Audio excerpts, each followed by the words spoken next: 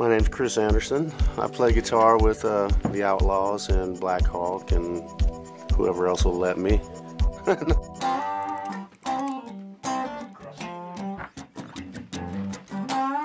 a songwriter and producer and just trying to stay in the game. I guess I was about 12 when I snuck into my sister's bedroom and stole her classical guitar, and that's when I first got interested. Then I sat on the bus next to a guy that was bringing a guitar to school for show and tell. He had a Silvertone guitar and amplifier, and he started playing Wipeout.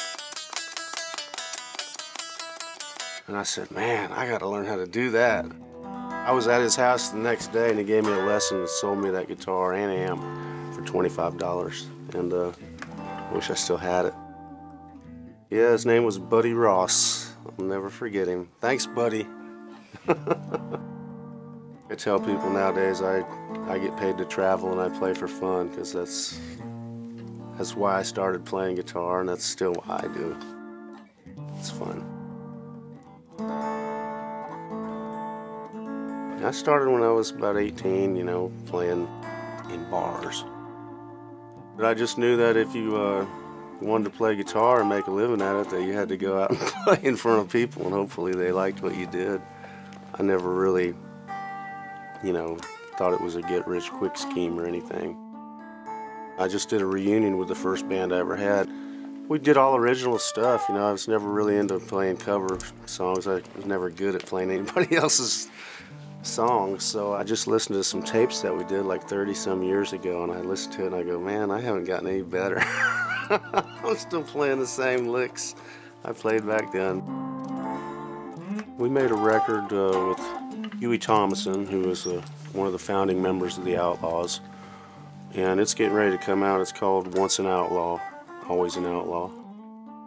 I think it's got some good work on there by him and me. There's so many wires that are, you know, part of your sound. Nowadays, you know, you got a pedal board with 10 pedals on it, and there's wires and jacks going between each one, and, you know, all you need is one weak link in that chain to suck. I used to plug just straight into the amp years ago, you know, and I might go back to that after playing your amp out there. I was pretty amazed, you know. I was really trying to hear a difference, and you can definitely hear the richness in the harmonics and the overall clarity, you know, from the whole tonal spectrum. Just seems like it's there. It's got bass, high end. I thought it sounded really good. I got excited. Anything that can make me sound better than I am, I'm all for.